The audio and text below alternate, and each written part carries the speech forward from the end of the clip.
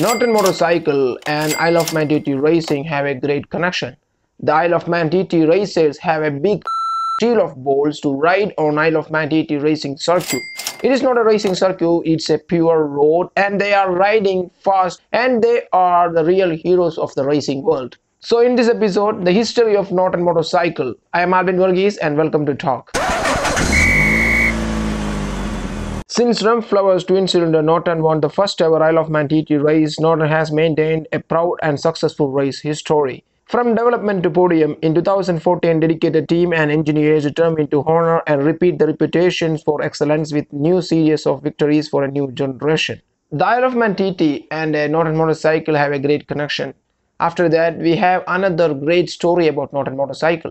In 1952, Che Guevara's old friend Alberto Granado, a biochemist, and Che Guevara decided to take a year off from their medical study to embark on a trip they had spoken of making years, traveling South America on motorcycle on a 1939 Norton 500cc CS1. The Norton Motorcycle Company is an English motorcycle originally from Birmingham, England, UK. It was founded by James Lansdowne Norton in 1898 as a manufacturer of fitting and parts for the two-wheeler trade. By 1902, the company had begun manufacturing motorcycles with Norton engines. In 1902, a Norton-built engine was added to the range. This began a long series of production of single and eventually twin-cylinder motorcycles. During the Second World War, Norton produced almost 1 lakh of military model 16H and Big 4 sidewalls motorcycles. When major shareholders started to leave Norton in 1953, the company declined and Associated Motorcycles bought the shares. Although motorcycle sales went through a recession in 1950s and Norton Motors Limited was only a small manufacturer, Norton sales flourished. A series of Norton Dominator twins of 500cc, then 600cc, then 650cc and then 750cc, Norton at last kept sales, especially with sales to United States. In 1968, the new 750cc Norton Commando models appeared with the engine, gearbox, swing arm, unit isolatedly insulated from the frame with series of rubber mountings. This kept the vibration from the rider, giving a smooth, comfortable ride. The Commander was a bestseller and voted #1 motorcycle of the year a number of times in Britain. 850cc models appeared for 1973, giving more torque.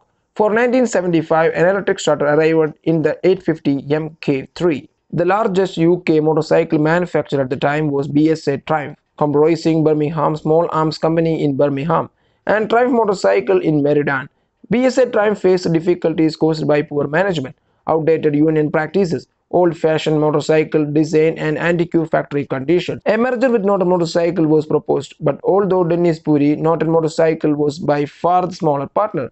Puri effectively secured a takeover of BSA Triumph, forming Norton Village Triumph. In late 2008, Stuart Garner, a UK businessman, brought the right to Norton from some US concern and relaunched the Norton in its Midlands home at Donington Park. 961cc Norton Commando and new range of Norton Motorcycle. On 29 January 2020, it was announced that the company had gone into administration. Administrator BDO were appointed by Metro Bank. The company had begun in court over 300,000 of unpaid taxes due to HM revenue and customs from the original amount of 600,000, with company representatives starting 100,000 in outstanding research and development tax relief was overdue and would substantially reduce the amount of owed. HMRC gave the company more time to pay and the court cases was adjourned until mid-February. There were reports that there had been fraudulent wrongdoing which affected hundreds of pension holders who invested in the company. Norton customers and staff's government minister had endorsed Norton as millions of pounds of government's grants and loans were provided.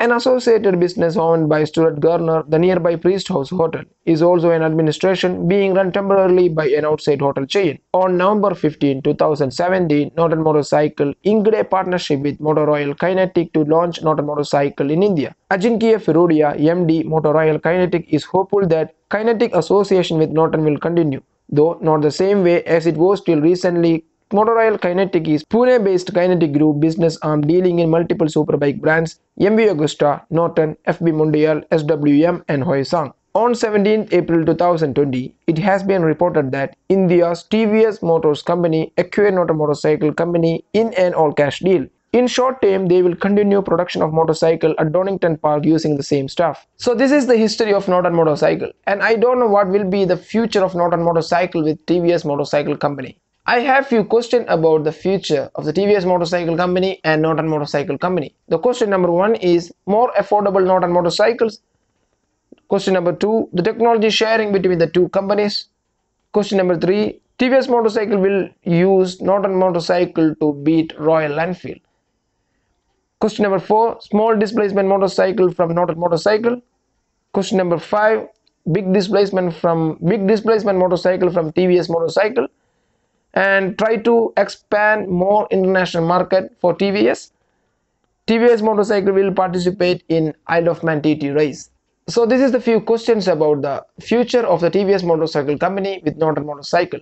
If you have any comment about these questions, don't forget to comment in the comment section. Thanks for watching. See you next video. Until then, ciao.